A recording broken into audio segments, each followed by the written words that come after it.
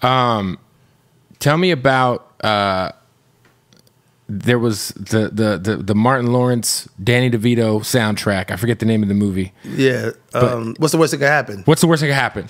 But it sparks your biggest solo hit.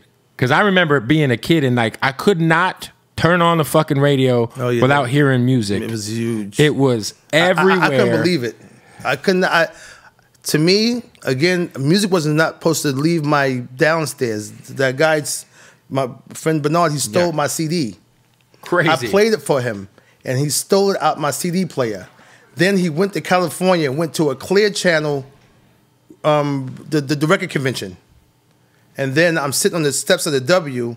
A lady comes down and says, yo, your song with Marvin Gaye is great.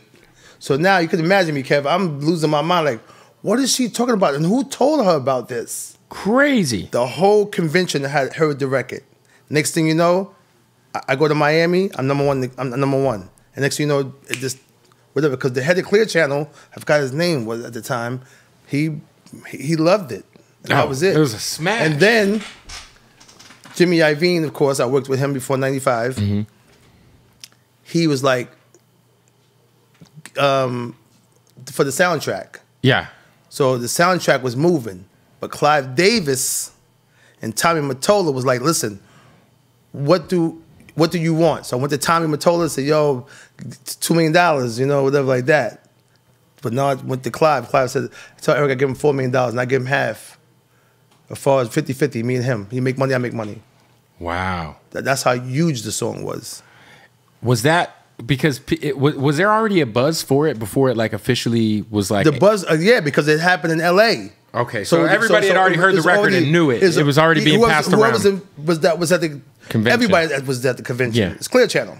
So it was. So then you have to worry about like, okay, as long as y'all go get this cleared, because then you got to clear it. But that's what happened. Yeah, we got stuck up because it was $150,000 to the estate and then $50,000 to the lawyer. So it cost $200 to clear the record. Yep, for the whole process. Such a great record, though, man. Yeah. But it was worth it $200 because it gave me a career. It gave me another half of my life. Yeah, because then after that you have React and all of it. Yeah. Nobody knew that I was going to come back with something like that afterwards. Because again, when something that big happens, they're like, "Oh no, that's it for him," and I came right back with that. Yeah, for sure, man. Talk to me. Look at Kev. Kev, you know his shit. Go ahead, Kev. Yeah, no, I'm a hip hop fan, man.